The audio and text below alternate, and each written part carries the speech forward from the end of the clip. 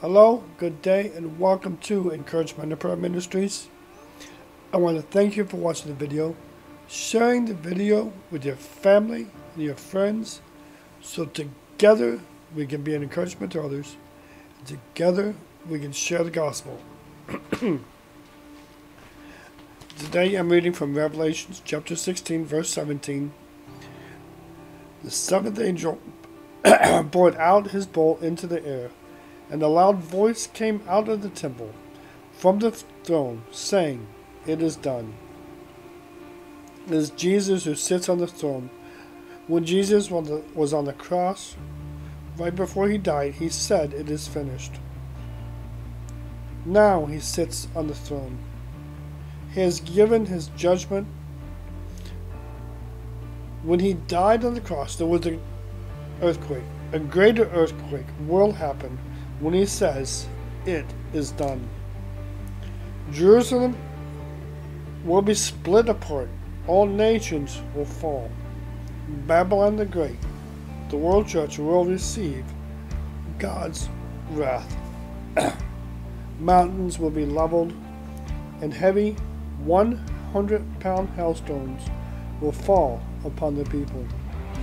All those who come against God, cursing him, and not repenting, will be destroyed. God gives his righteous judgment, and all those who deserve his judgment. When you take upon you God's righteousness, you will not be judged. Having God's righteousness cleanses you of your sin. You are made right with God. Today, ask for forgiveness, repent from evil, begin to live a sinless life.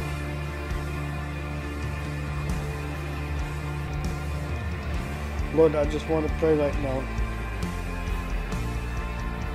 As your judgment is coming, we do not know when, but I believe it will be soon.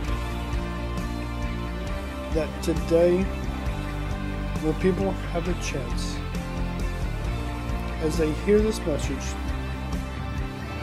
they will confess their sins, believing on Jesus as is the Son of God, and ask for forgiveness.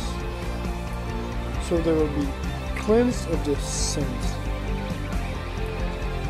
They will turn away from evil, turn to God, and to begin a life that is sinless.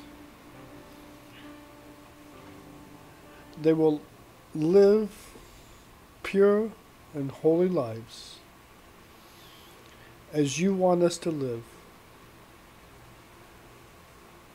I pray this in Jesus' name. Amen.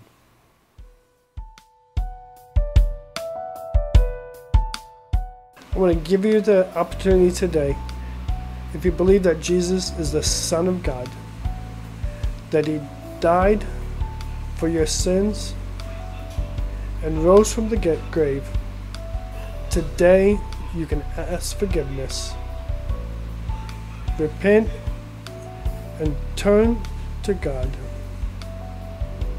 I just ask you to pray with me right now. Heavenly Father, I acknowledge that the separation between us is because of my sin. I confess that I have sinned and have fallen far short of your glory. I thank you that you sent your Son, Jesus, to pay the penalty for my sin. I believe that he died on the cross for me. I believe that you raised him from the dead. I am sorry for my sins, and I ask you to forgive and cleanse me. I want to turn away from everything the Bible calls sin and receive Jesus as my Lord, Master, and Savior. Help me to love, serve, and obey you for the rest of my life. In Jesus' name, amen. Now I want to encourage you, if you prayed that prayer, not just accept Jesus as your Savior, but accept Him as Lord. Make Him Lord of your life. Begin a habit of reading the Bible daily. For in the Bible, we are taught the life that we are supposed to live, that is pure, holy, and sinless.